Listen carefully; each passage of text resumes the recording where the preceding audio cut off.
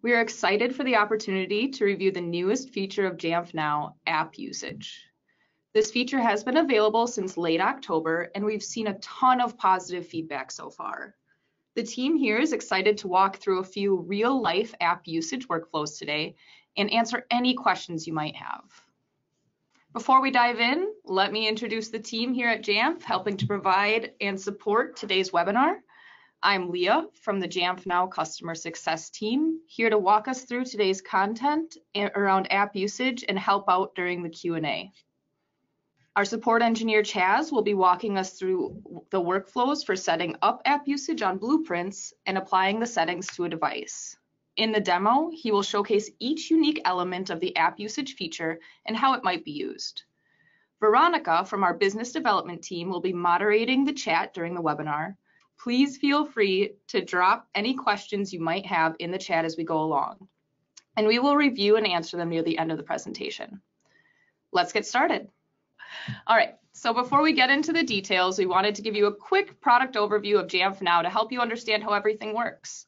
To those of you who are brand new to Jamf, Jamf Now is a mobile device management software that works over the air with Apple to deploy specific directions and commands to your users' Apple devices. How does that all happen? Apple determines the mobile device management framework, and the talented team here at Jamf Now builds our software within that framework to enable people like you to perform device management tasks in an easy way. Using Jamf Now enables you to set up new devices using zero-touch deployment, meaning that no one other than the person ultimately using the device is required to touch it to set it up. Additionally, Jamf Now helps with app management, basic security functions, device inventory management, and more. This app usage feature adds significant value to an already simple-to-use, efficient product. The feature provides the ability to create unique device configurations targeted toward a focused work environment for iPhones and iPads in your environment.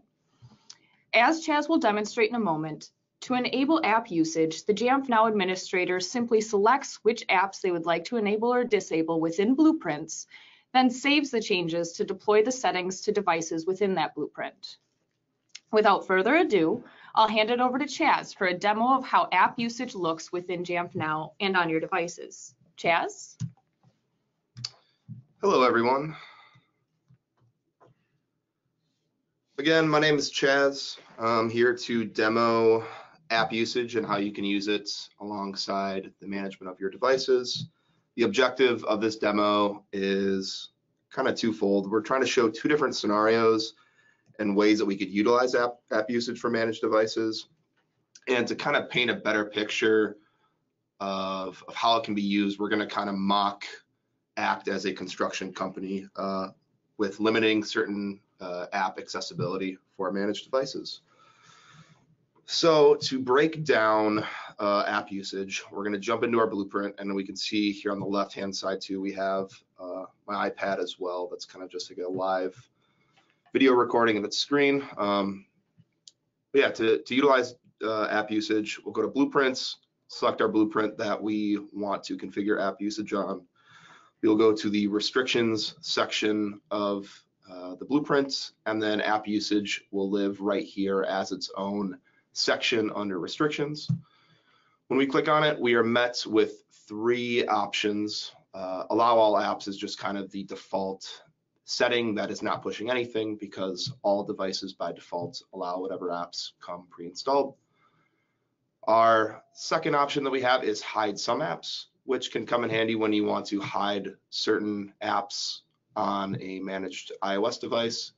And the final option we have for app usage is only allowing some apps, which again can be beneficial or valuable when maybe certain devices you only want them to have a select few apps visible or usable on the device, and that's a scenario where you'd go ahead and use that. And then when it comes to selecting what apps you want to limit, you would just go to add an app, and you're met with three different sections. One is the default apps, which are apps that come pre-installed on iOS devices. You have managed apps, which are the apps that are stored in your app library over on the left-hand side, and then the App Store, which you can locate any app that's hosted in the App Store to either hide it or only allow it on your devices. So in the first scenario that we're going to kind of be breaking down, to paint a picture of a reason why you'd use app usage is we're a construction company. We want to grant our users the ability to sign into their own iCloud accounts on these devices, but we want to make sure that they're not downloading any social media type apps, because we want to ensure that the apps, if they do need to download a certain app from the App Store, that it's a productive app, that we're granting them access to install and download, rather than go on the App Store, download Facebook, download Snapchat, download Twitter, and use the device for that purpose. So what we're going to do is we're going to hide some apps, and the apps that we're going to hide are social media apps. We'll select the hide some apps option. We'll go to add an app. And once met with this page, we will enter our apps that we want to hide. We want to make sure we do a full search so we can actually get the Twitter app. So we added Twitter, we add Facebook, and we add Snapchat. One thing to note before I go to the bottom here and hit Save Changes is this device that I already have configured and enrolled in Jamf Now. It has Facebook and Twitter installed, and these are two apps that I downloaded myself manually from the App Store using this Jamf Test iCloud account that we see signed in right here. And we also have two other apps. We have Procore and we have Outlook that are managed and pushed through Jamf Now. So with this hide some apps app usage configuration configured in the way that it is right now, when I hit Save Changes, which I will here shortly, I'll do that right now in case there's time that it needs to take for this device to apply that change. But what we should expect to see is we should expect to see both Facebook and Twitter removed from the device, because hide some apps, we're choosing hiding Facebook, hiding Twitter, and once hidden, we'll even go and try to hide and download Snapchat as well. So looks like it already applied it. If we look at this device, we no longer see Facebook, we no longer see Twitter. If we go to settings and scroll towards the bottom, we can see the two apps that we have installed on this device are Outlook and Procore. Previously, if we would have checked under here, we would have seen Twitter and Facebook, but these app management settings tabs are no longer visible, which means they're hidden from the device and they cannot be accessed. Now, if we even wanted to take this test a little bit further, we could even go to the App Store. We could try to download Snapchat, for instance. Oop, not that. Snapchat. Top option. Already have downloaded in the past, but if I go to download it, it will begin the download process and try to install it on the device. But it will never appear on the device, and that's just due to the restriction that we have in force on the device. So going back to our scenario that we were talking about, we're granting these users the ability to use the App Store, but we're ensuring that they're not installing certain apps that we don't want them to be installing. So that's valuable in itself. And then even if we wanted to, we could try to like spotlight search for Facebook. It'll come up as an App Store recommendation. And if we go to try to open it, nothing will happen, and it'll just open up the App Store to try to show you to install it. But Facebook will never open because it says restrictions enabled. Certain apps, features, or services can't be seen or used when restrictions are on. So this is what your users would experience when interacting with a app usage restriction that is enforced on the device. Now, changing it up here, we're going to dig into only allow some apps, and let me remove these quick before we dig into that. But again, the second option, only allow some apps, this is valuable. For instance, if you want to configure a device that only has access to maybe a select 3 or 4 user critical apps that our users are going to be using on a daily basis. Again, looping back to our construction example, maybe we only want our users having access to Procore, Outlook, Calendar, and that's it. And that's what they use on their day-to-day basis. And past that, they shouldn't be using their devices for anything but that.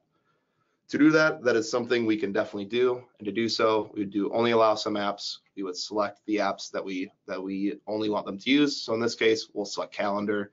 which is under this default apps list because this is a natively installed app for iOS. And then managed apps, we're going to choose our Outlook and our Procore, which are two managed apps that we have under our managed apps tab there.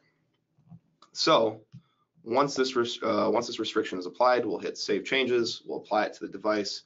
And shortly here, once this device does receive this change, we should see pretty much everything on the device become hidden except for Calendar, Microsoft Outlook, Procore, and then the Settings app. The Settings app, depending on what iOS version you have installed, will sometimes be hidden, will sometimes not be hidden. Just kind of comes down to how Apple processes this. This only allows some apps, MDM command, to function once applied to a device. So we'll kind of give the device a second or so to apply this restriction because, again, device communication, as Leah pointed out in the beginning of the slide, Jamf Now pushes these configurations to the device when the device considers itself available to apply it. It will do so. We just saw the inventory happen. The device now shows 4 apps as available. We see Calendar, we see Outlook, we see Settings, we see Procore. Past that, there is nothing else on the device. Siri has some app suggestions, but you can't use those apps. This is all that's available on the device. And this is only allows some apps in its truest form. There are some final thoughts and recommendations that we want to give before we flip it back to Leah on best use and also just some tips and tricks. One thing to note is in this scenario, the App Store is removed as well, which kind of just comes along with only allowing some apps if we're not including the App Store on here. You know, it's going to not show the App Store as available. So the apps that we see here are going to be the apps that we're going to expect to be on the device statically and forever, unless we make a change on the Jamf Now side of things. One critical recommendation too that we recommend as well is auto enrolling your device when made available to do so. Auto enrollment is a function of Apple Business Manager, where if you own a device and it's tied to your Business Manager account, you can connect it under the auto enrollment tab. You can see your devices that are auto enrollment qualified, and any auto enrolled device, mainly why it's applicable here, will have the MDM profile non-removable. So you can be certain that once you place this restriction on this device, the user can't go under settings and remove it. So auto enrollment, very valuable, very important for ensuring that the settings that you're pushing are not being removed from the device. Also wanted to touch on that there are different locations in Jamf Now for restricting apps, such as if, again, we tapped away from app usage and now we're going up to the apps section up top. We have disable installing apps on device. This is just another way to hide the App Store. You could hide the camera, you could hide FaceTime, you could hide Safari. These are also options that you have available to you when it comes to restricting devices, and it kind of just comes down to how you prefer to restrict access to these apps. Because say, for instance, if you were to hide Safari under app usage and disable Safari under this tab, you know, both restrictions would apply, nothing would break, it just you're applying 2 restrictions at one time for the device. So don't be confused or worried that you could be breaking something for pushing the same restriction, because that's shouldn't be a thing. And lastly, one best practice when it comes to app usage is also checking disable deleting apps. If your device is supervised, which it is to use app usage in the first place, app usage requires supervision. If you also enable disable deleting apps, you can ensure that, you know, in this scenario that we have with this iPad, we have 4 apps. We don't want these apps being removed by our end users. We want this to be the baseline for what our devices look like, and this is what we want to expect when we unlock it to see what exists on the device. So disable deleting apps, very valuable. That's all I had for you guys during the demo today. I'm sure you guys will have some questions in our follow-up Q&A, so I'll toss it back to Leah and start thinking about some good questions to ask. All right, great. Thank you so much, Chaz.